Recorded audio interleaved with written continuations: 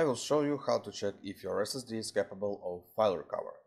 First, you need to open command prompt and run it as administrator. Next, type the following command: fsutil behavior query disable delete notify.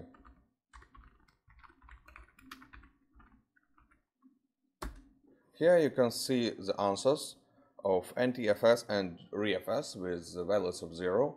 That means that every time after any file is deleted, your operating system sends the trim command to a solid-state drive.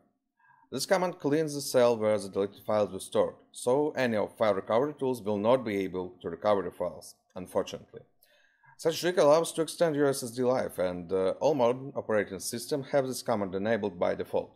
It's recommended to keep it enabled if you want your SSD to serve longer. However, if you are afraid of further file losses after a ransomware attack, for example, you can disable it by typing the following command: fsutil behavior set disable delete notify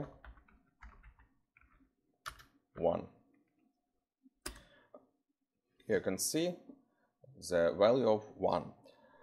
After such a trick, trim command will not be used anymore until you will not enable it back with the same command with 0 value at the ending, like this.